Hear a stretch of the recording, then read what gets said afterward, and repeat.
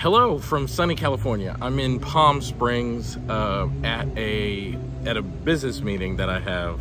And so I'm going to share something that I haven't really shared before because I want to tell you guys a story that inspired the hell out of me, and I think it's going to touch you too.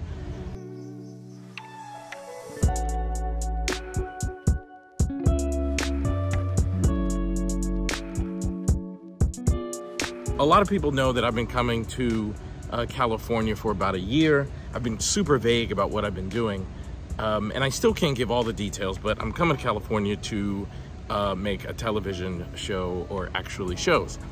And in doing that, I've gotten to meet lots of people in the LA kind of entertainment world, lots of celebrities, and it's been a really surreal, cool experience. If you follow me on social media, if you follow my YouTube channel, you've seen a part of that journey. And one of the people I've gotten to know is a woman by the name of Tiffany Haddish, who is a famous movie star and comedian, but in my opinion, just a wonderful person.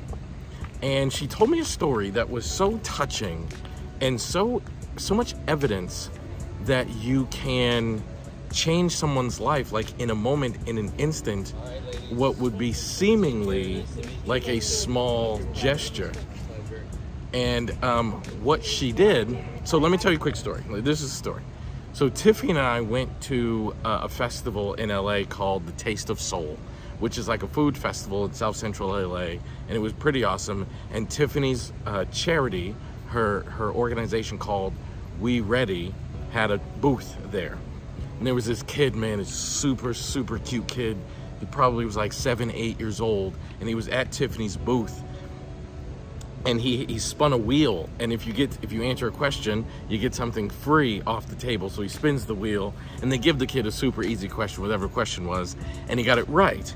And on this table, just a bunch of little trinkets, like little tiny bracelets and like a protein bar, like a little shot of a vegetable juice from a juicer. And this little 7, 8-year-old kid is like staring at the table, and he's like, "I can have anything for free?" And the person who works at Tiffany's booth said yes. Now I'm standing next to Tiffany, but we're not really super paying attention. And then I turn and I look at the kid, and he said, "Anything?" And she said yes. And then he points way to the right, still on the table, but way to the right, to a suitcase. And he said, "I want the suitcase." So Tiffany's team was like, can he ask for that? Well, I guess it's on the table. And they went ahead and they gave the young boy the suitcase. So later on, I turned to Tiffany and I said, like, "Why do you have a suitcase on the table? Like, I found that odd. Like, why does your charitable organization have all these things for kids in foster care, and then these suitcases?" And Tiffany, she got really emotional, and she said, "When I was growing up in foster care, going from home to home to home, every time I go to a new home, they would take all my stuff and put it in trash bags, and I felt like trash. And when you feel like trash, you live your life like trash, and I just felt like I was a piece of garbage that nobody wanted."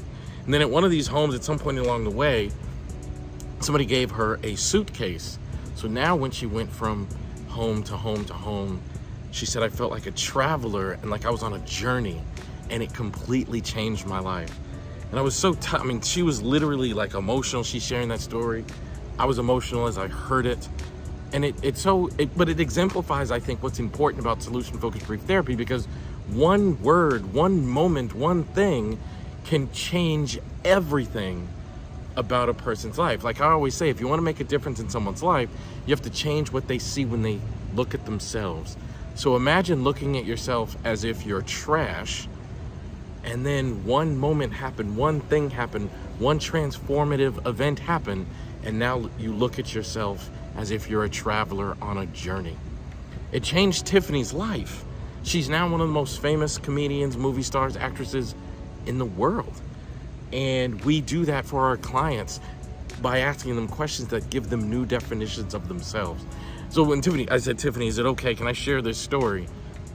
Because it's such a powerful story." And she said, "Yeah, of course. In fact, you can hear that story on YouTube. Like, Tiffany shares it herself from the stage, and you can go to our charity's website and they tell the story.